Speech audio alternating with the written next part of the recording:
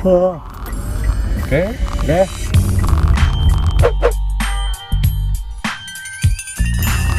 Ini jalan pulang. Oh ya.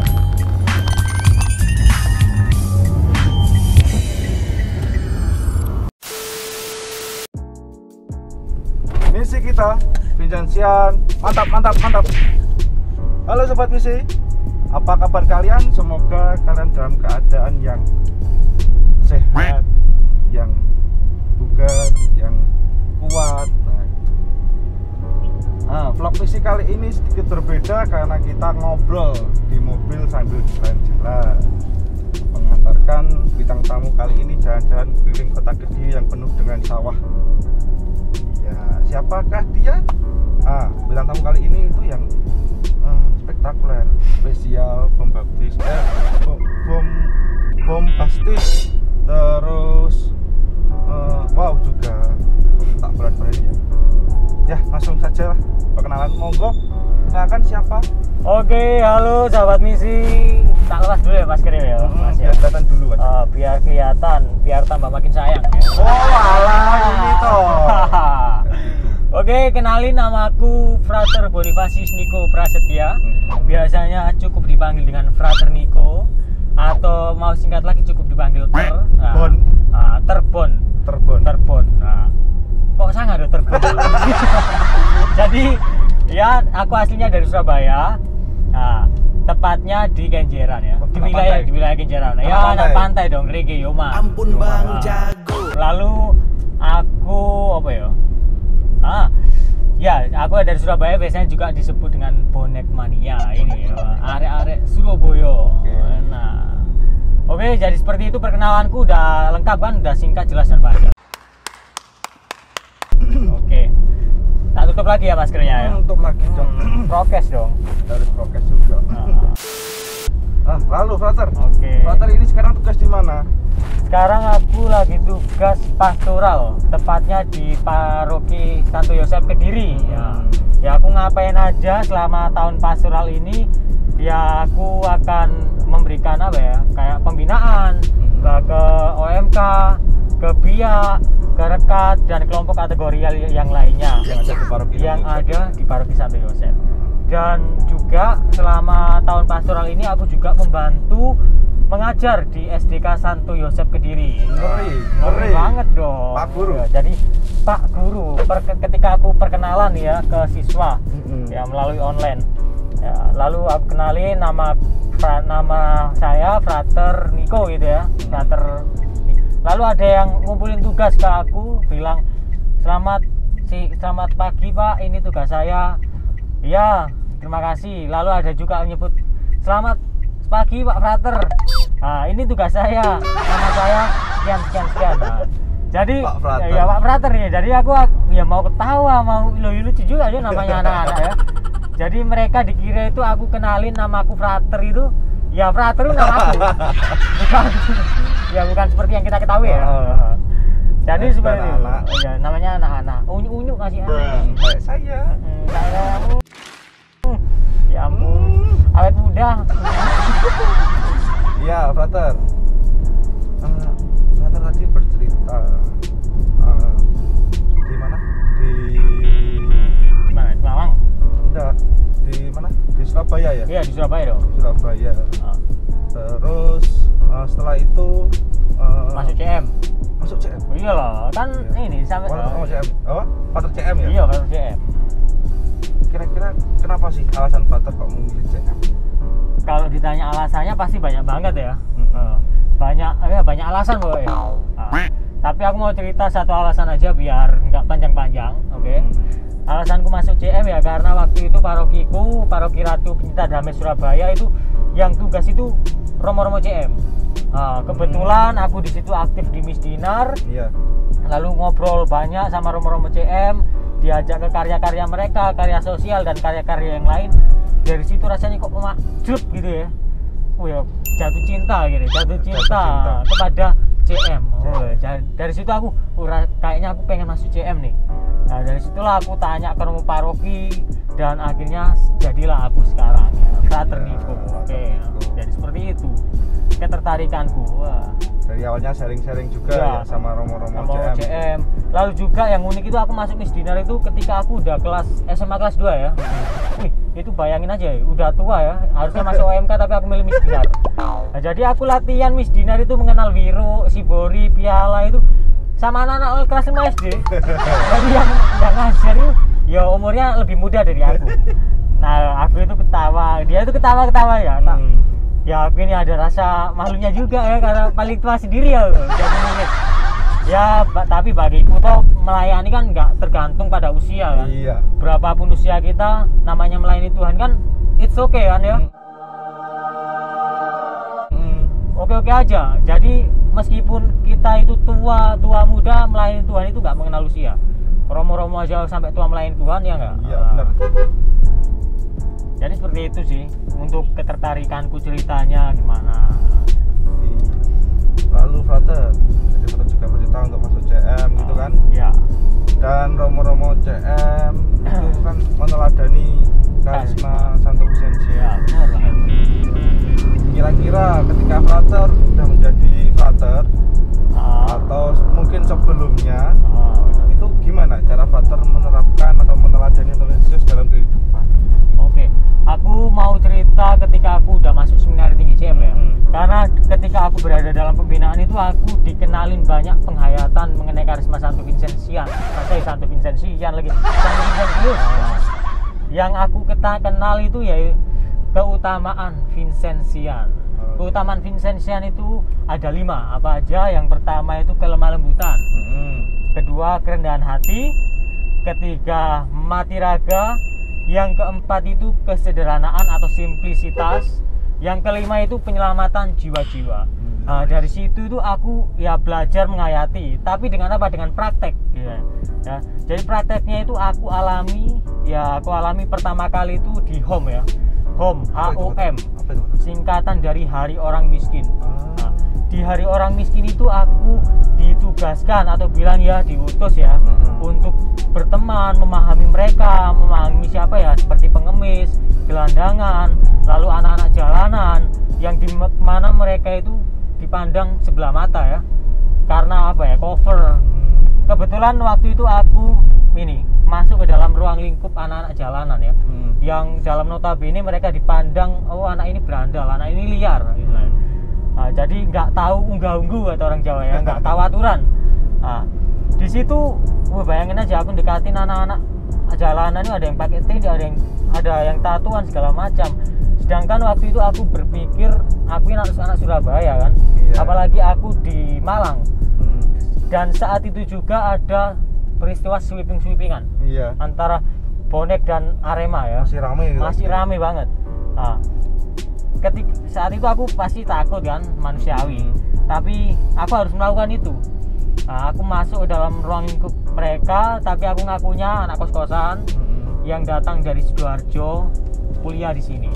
Nah, kemudian aku sudah berkenalan dan akhirnya aku bisa masuk dan berteman dengan mereka, memahami mereka ya, karena banyak dari antara kita menilai mereka itu ya sebelah mata seperti yang aku katakan tadi.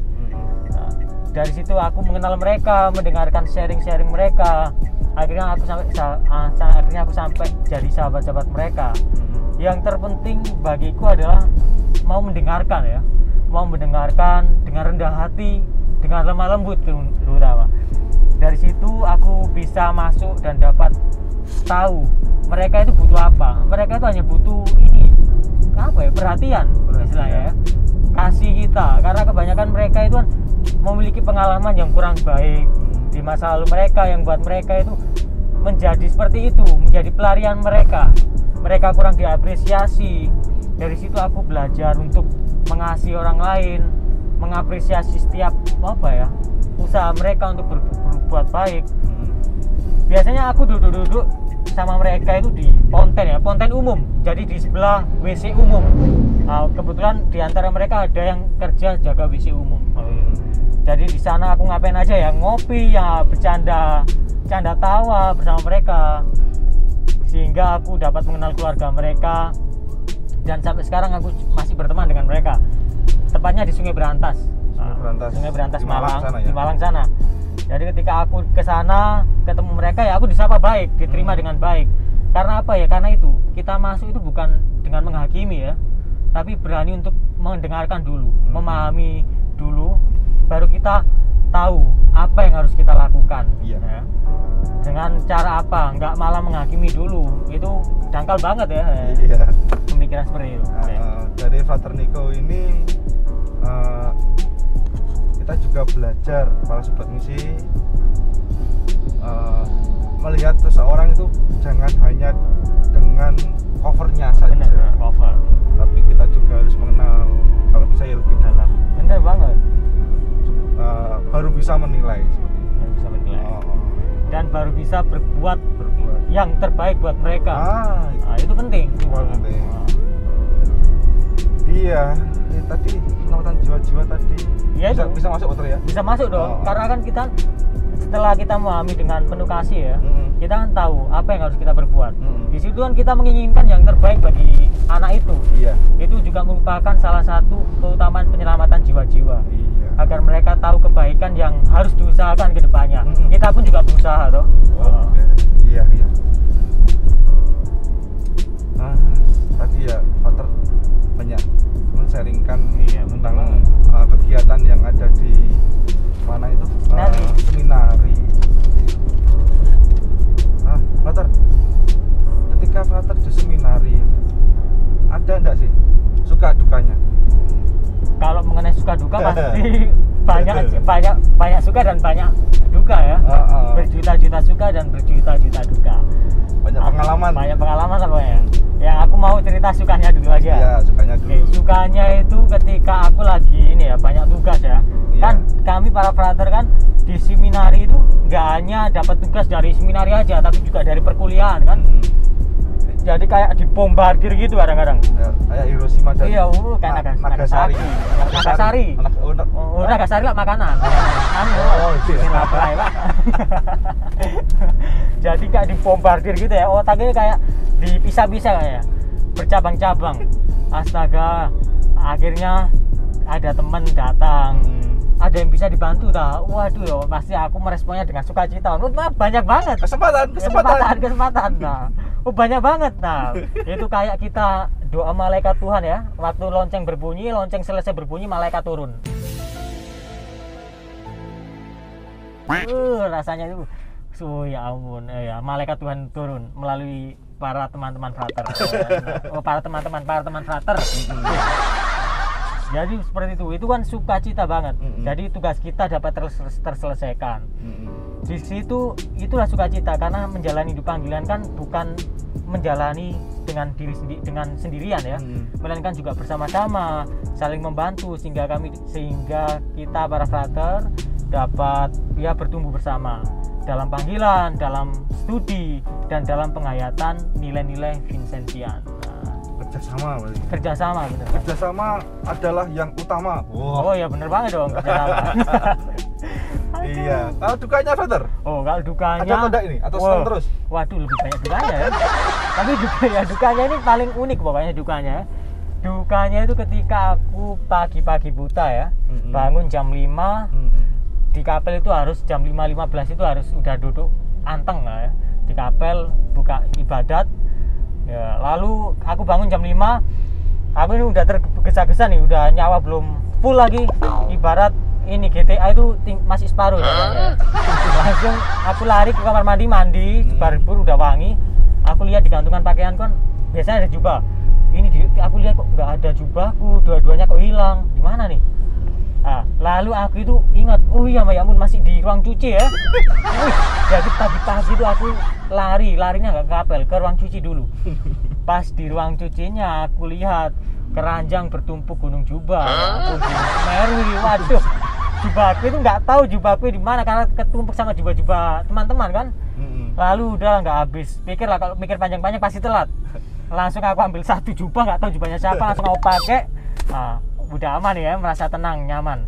Datang ke kapel, duduk manis dengan PD-nya kaki, aduh pokoknya enak lah. Ketika buka buku ibadat berdiri ini, aku ngerasa yang aneh ya, lutut ini kok dingin. Kenapa ya, padahal pakai jubah loh ini. Ternyata ketika aku lihat dari bawah, dari ujung kaki sampai ujung kepala ya, Ternyata jubahku itu pendek sekali ya, selutut. Jadi bayangin ya, gak selutut sih, hampir selutut. Jadi aku dimasuk ke April bukan kayak orang pakai jubah ya, pakai daster loh. Waduh, dari teman-teman ini kayak lagu yang trending sekarang. Iya, belonjo dasteran ya. Nah, jadi bad kayak boy. Astaga, jadi itu astaga. Aku ibadah tuh sambil nahan malu juga. Teman-temannya enak ketawa ketiwi di belakang. Woi, kau hiburan sekali kau lihat aku nih. Woi, ampun, aku pakai jubah kependekan. Woi, udah seminggu itu udah seminari kayak pengadilan ya, dibully terus. Kau pakai jubah siapa? Kau ambil langsung aja, nggak lihat. Ya, aku nggak tahu kan telat. Mau telat daripada aku telat, mending pakai sembarang jubah kan. Jadi seperti itu. Lalu juga ini pas ya ada penderitaan. Ketika udah selesai olahraga, lalu kan perut lapar nih pasti nih. Perut lapar, tapi nggak boleh langsung makan, harus ibadat sore dulu. Saya ibadat sore itu di kapel, duduk diam, ibadat. Kan tahu nih, masakan kalau masih panas kan kuah ini kan, uapnya masih membumbung tinggi kan. Wah, menari-nari, bener. Langsung masuk ke lubang hidung, srek, woi, kayak imajinasiku langsung bermain ya. Yang pasti ini bau kari ayam nih. Woi, aku udah baca buku ibadat tuh bayanganku nggak ibadat. Lagi makan kari ayam sampai kenyang, woi itu merdes surga dunia banget ya. Nah, kok tiba-tiba selesai ibadat itu perutku sakit. Nah, aku ke kamar mandi nih.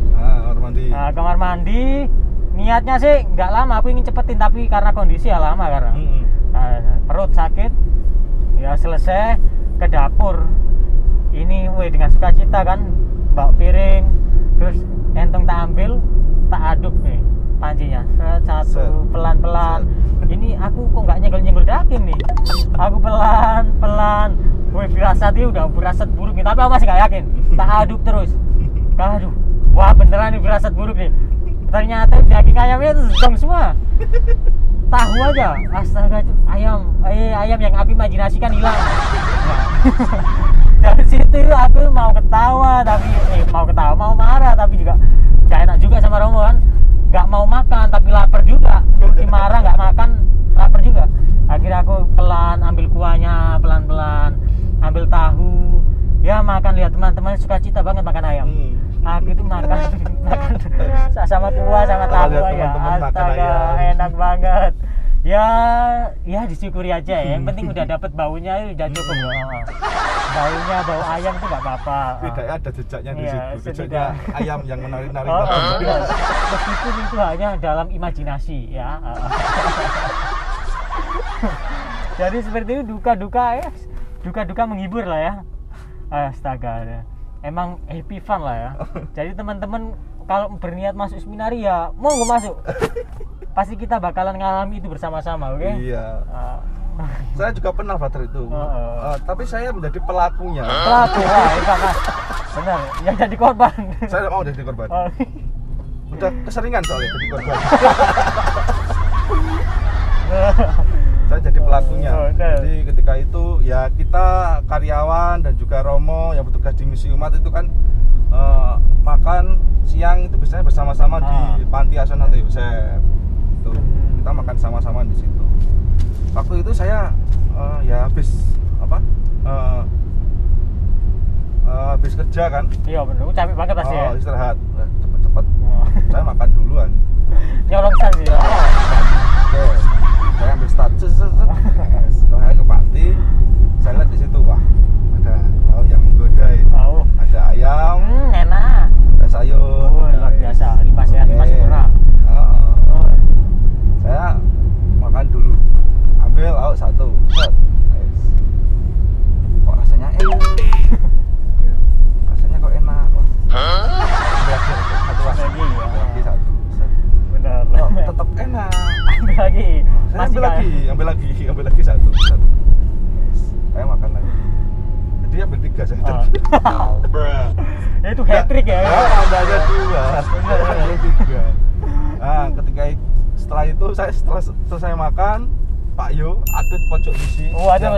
Yang sudah mendunia itu. Luar biasa emang terkenal di mana-mana. Itu datang. Tinggal sayur aja di situ. Ya, itu namanya sama nasi tapi Nah, kebetulan beliau juga diet daging. Oh, dia daging. Diet nasi. Oh, beruntung banget ya. Masih diet ya. Semua yang dimakan manusia. Oh ya ampun. Iya, sekarang badannya suspek. Oh, pantesan tadi itu kok aku lihat kok angkat-angkat barbel, ada apa? Iya, ada barbel di Misi Umat. Lalu ada apa itu? Yang buat lari-lari itu? Apa, Pak? Apa? Trek. Oh, trek. Apa? Treadmill. Oh, treadmill ya. Tuh, ada itu juga. Itu ada juga tongkat galah. Tongkat galah. Olahraganya Pak Yu seperti itu. Wah, tongkat galah. Tongkat galah itu ada juga. Kok luar biasa, Pak Yu. Ada dayung juga. Wah, dayung di mana, Mas? Dayung di kolam depan. Oh, di kolam juga. Iya itu. Orangnya ya menerima aja makan kan, soalnya orangnya juga diet kan. Legowo Mas ya. Legowo. Emang luar biasa. Emang itu patut dicontoh teman-teman ya. Seperti Pak Yu. Iya, seperti Pak Yu. Jadi atlet pojok misi. Pojok misi. Iya. Nah, terus tadi Fater bercerita tentang di seminarinya ya, suka duka. Ada ya dukanya itu bagi saya ya agak sedikit menggembirakan. Benar. Karena menertawakan teman itu lebih enak. Iya, lebih enak. Apalagi dalam keadaan menderita. Oh, bener banget. Longsor. Bisa awet muda nanti ya. Iya, bisa awet muda. Ya ampun. Nah, ini seminari juga lagi HUT Pak ya? Iya, benar HUT banget. yang ke-50 tahun, pesta emas ini ya. Pesta emas. Yang HUT yang ke-50 tahun. Iya, 50 tahun. Pesta emas. Kira-kira apa saja sih untuk acara yang di sana? Terus ini juga bertepatan dengan peringatan Hari Santo Vinsensius. Nah, itu apa aja acara yang ada di sana? Acaranya sih tentunya menarik dan ini ya, buat orang itu happy lah ya. Bisa ngobatin kangen juga. Iya. Yang pertama acaranya untuk menjelang HUT 50 tahun CM ini, Seminari Tinggi CM. Itu acaranya ada reuni alumnus Seminari Tinggi CM. Acaranya itu ya ketemu sama orang-orang yang pernah tinggal di Seminari Tinggi CM. Temu kangen istilahnya ya. Karena berhubung ini masa pandemi, nggak mungkin diadakan secara tatap muka. Iya. Maka dari itu diadakan secara online. Di situ ngapain aja ya, ada sharing, ada peneguhan bersama lah. Jadi saling flashback, ya mengingat masa lalu saling meneguhkan untuk kembali menjalani kehidupan masing-masing untuk semakin dikuatkan. Ya flashback lah ya, flashback mantan istilahnya. Ada kok jadi kalau gini Pak. Oh jadi seperti itu teman-teman. Kalau acara tahunan yang sering diperingati untuk hari peringatan Santo Vinsensius? Oh, itu ada namanya SP Cup, Santo Vinsensius Cup. Nah, jadi acaranya olahraga tentunya. Cup itu mesti olahraga, bukan gelas loh. Jadi olahraga. Benar. Olahraganya ada voli, ada futsal, basket, dan juga ada pingpong biasanya. Di situ yang lomba siapa aja? Para frater mulai dari postulat, novisiat, S1 sampai dengan S2. Di situ kami saling berlomba ya. Jadi per kelompok. Juara apapun itu pasti dapat hadiah. Hadiahnya dapat dinikmati bersama. Hadiahnya itu snack sih. Iya, snack. Jadi kalau kita makan bersama bisa banyak banget boy. Kalau udah dapat juara satu snack itu kayak nggak habis ya. Karena banyak satu kardus penuh ya. Pokoknya ceria banget lah, happy fun banyak kalau di sana ya pas SP Cup. Lalu juga ada lomba buat film untuk HUT 50 Seminari Tinggi CM, HUT 50 tahun Seminari Tinggi CM. Pesta emas. Jadi buat film bagi teman-teman yang punya daya kreatif ya, ingin menuangkan, tuangkan aja untuk buat film itu. Untuk informasi lebih lanjutnya bisa dilihat di Instagramnya para frater Seminari Tinggi CM. Itu dilihat aja atau bisa juga diketik Vinsensian Indonesia, yang dimana itu ada informasi tentang Seminari Tinggi CM, tentunya juga tentang lomba atau HUT Seminari Tinggi CM ini. Ya. Jadi jangan lupa di follow, dan kalau perlu ditanya ya pasti ada yang jawab. Oke, jadi seperti itu. ada juga channel YouTube-nya Father Vinsensian Indonesia. Yuk, bener banget. Bisa di subscribe, di subscribe, subscribe. Terus ya di situ banyak apa kegiatan-kegiatan Father. Ada yang joget-joget, ada yang bikin renungan, ya. Ada yang parkur. Parkur. Ya pokoknya kudus gokil lah. Iya. Lalu Frater, ini harapan Frater ke depan untuk Seminari Tinggi CM. Kalau harapan di umur yang 50 tahun ini ya. Pesta emas ini ya. Pesta emas ini. Untuk harapan pastinya iya, yang baik. Yang baik itu apa? Ya aku pengen semoga Seminari Tinggi CM itu banyak mengundang pemuda-pemuda ya, yang tertarik untuk bergabung bersama kongregasi misi, entah itu mau jadi romo, jadi bruder, semuanya ini bisa masuk, semuanya lebih banyak tertarik sih, banyak yang tertarik. Jadi yang good looking, yang ganteng-gantengnya kayak opa-opa Korea ya, yang apapun deh ya, kayak saya ini pas-pasan aja masuk kok ya. Kayak saya. Masnya ya inilah lebih opa-opa Korea. Jadi atau korengan. Jadi bisa masuk. Jadi teman-teman, ya harapanku supaya pemuda-pemuda bisa masuk, bisa tertarik untuk bergabung dengan kami. Pokoknya cowok dan belum menikah, belum menikah ya. Kalau cewek bisa masuk di Putri Kasih PK ya. Jadi jangan jadi romo yang mbak ya. Ini masa pakai kasula. Lucu. Ya lucu ya. Jadi ya bisa bergabung dengan Putri Kasih. Ya. Suster. Kalau pakai jubah kekecilan tapi ya bener. Jangan, nggak boleh ya. Jangan mengulangi kesalahan. Iya, jangan mengulangi cukup saya saja. Okay. Jadi seperti itu. Jadi harapanku seperti itu. Semoga teman-teman dapat tertarik untuk bergabung bersama kami, para frater, romo, bruder kongregasi misi. Ya, itu tadi sobat misi. Sharing dari frater Nico dan juga pengalaman-pengalaman yang menyedihkan, yang seneng, yang memalukan. Iya bener banget, ya ampun. Itu ada semua tadi di situ. Malu-malu manis. Malu-malu manis. Ya, sekian dulu sobat misi. Percakapan kita pada hari ini. Iya. Ya, kita lanjut lagi di konten-konten selanjutnya dan tetap stay tune di channel Misi Umat Vinsensian dan tunggu karya-karya kami selanjutnya.